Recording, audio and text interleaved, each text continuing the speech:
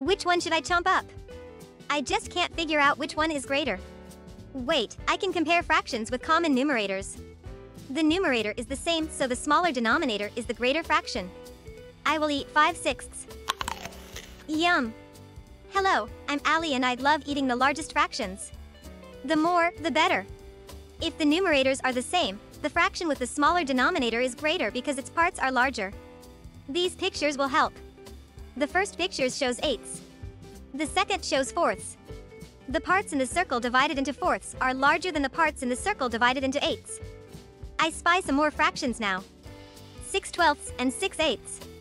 They have the same numerator, so the larger fraction is the one with the smaller denominator. 6/12 is less than 6/8.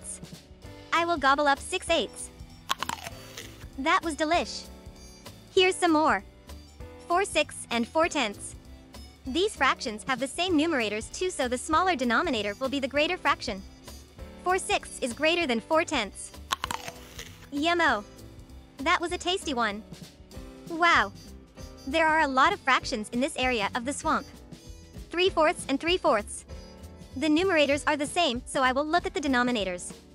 Wait a swampy minute, the denominators are the same too. 3/4 is equal to 3/4. Guess I get to eat them both. Wow! My belly is full.